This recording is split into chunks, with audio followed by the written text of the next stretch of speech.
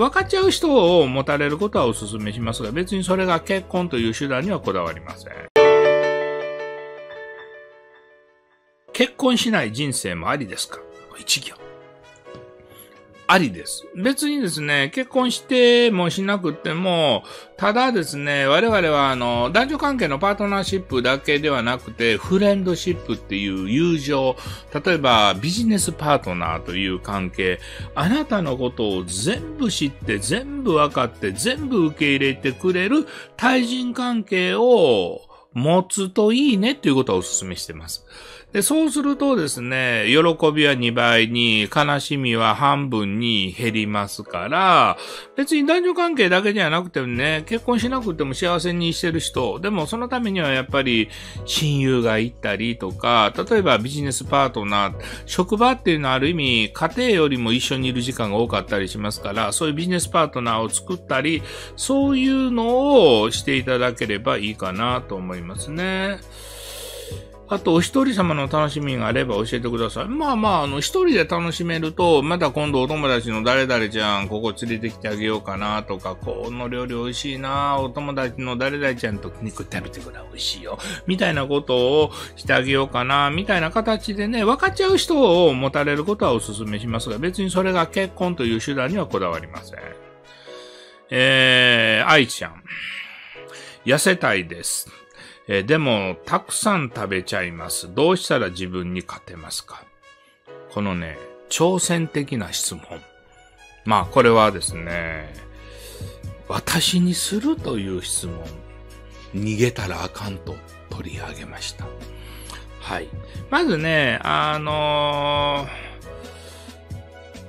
た食べちゃったっていう失敗経験と、あと成功体験っていうのがですね、我慢できたっていう体験の中のこの失敗経験が多いと、どうせまたうまくいかないんじゃないのっていうふうに思っちゃったりしますよね。私ね、ヘビースモーカーでして、タバコをやめるということをね、一人でチャレンジした時はね、2、3回失敗してるんですけど、最後にタバコをやめた時はね、団体戦でチャレンジしたんですね。我慢して辛抱してるのは私だけじゃないという、3人のプレイヤーでやってですね、お互い励まし合いながらやったら、超えられましたね。で、それと、あともう一つね、おすすめなのは、断食道場、ファスティングっていうのを一回やられたらどうかなと思うんですけど、私も断食道場にかつて2、3回行ったことがあるんですけれども、強制的に食べられないんですけどね、思っていた以上にそんなに苦しくもないんです。で、断食道場もですね、もう同じような体験してる人いっぱいあるから、なんかしのげるんですね。で、私2泊3日ぐらいの断食だったんですけれどもね、お腹が減るということになれるんですよ。たかだか3日で。で、そうするとですね、そのお腹が減っても食べなきゃいけない、すぐ満たそうということをしなくていいので、本当にね、体重が3キロぐらい痩せたのをずーっと楽々キープできました。でもね、6ヶ月ぐらいしか持たないよって言われてたんですけど、本当に6ヶ月ぐらいしか持ちませんでした。また、習慣が変わるわけですよね。2泊3日でしたから。だからちょっとそういう体験でね、お腹が減っても大丈夫という、お腹減っても耐えられるんだっていう体験をなさる、そういう成功体験を自分に与えてあげてもいいかもしれませんね。でもね、私に聞かない方がもっと上手に、教えてくれる人いるかもしれません。はい。なんでこんな、私に聞くのかな？続きまして、若い男性のこうきくん。人はやった後悔よりも、やらない後悔の方が強いと聞きますが、なぜでしょう。失敗してもね、それは経験になるということだと思います。失敗してもね、だからそういうことだと思いますね。あんまりここ関わるとですね、もう地雷を踏みそうなので、そういうことらしいよ、こうきくんね。ごめん。こんにちは。今日は心理学もっと勉強したい人のための宣伝だよ。一番手軽で簡単な方法は、毎週水曜日21時からニコ生ライブやってます。 YouTube でも見られるんだけど、21時20分までは無料で見れます。有料会員の皆さんになると質問コーナー、毎週平と質疑応答ができるのプラス、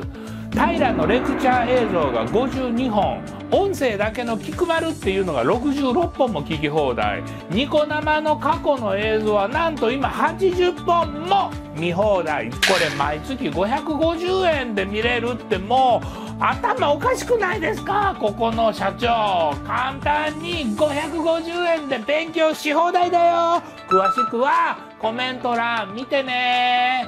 こんにちは。今日は皆さんにお知らせがあります。私はなんでこうなんだろう、彼はなんでああなんだろう、そんなことを知りたい皆さんに、私どものオンライン講座というものがございます。いつもここで見ていただいています恋愛心理学講座の他に、心理学入門講座、さらにカウンセリング講座なんていうのもあります。カウンセリング講座っていうのはカウンセラーになる人だけではありません。カウンセリングっていうのは、彼はなんでああなんだろう、こんな時に彼に何て言ってあげたらいいんだろう、まあいわばパートナーシップ、つまりあなたは彼の専属カウンセラーと言ってもいいかもしれませんよね。1ヶ月オンライン講座フリーパス23,100円で10講座も受けれます。3ヶ月のオンラインフリーパス63,800円。人によっては1年間のオンラインフリーパスを勉強しちゃうなんていう人もいますね。これは179,300円。もう1講座に割ると1000円ちょっとでお勉強できてしまいます。もしこういうことに興味がある、またカウンセラーになりたいなんて思っていらっしゃる皆さんは概要欄の方をチェックしてくださいね。もしよろしければ無料説明会というものを ZOOM でやってますので、一度来ていただけませんか？そうするとですね、皆さんに入会金無料、そして一つの講座、お試し講座って言うんですけれども、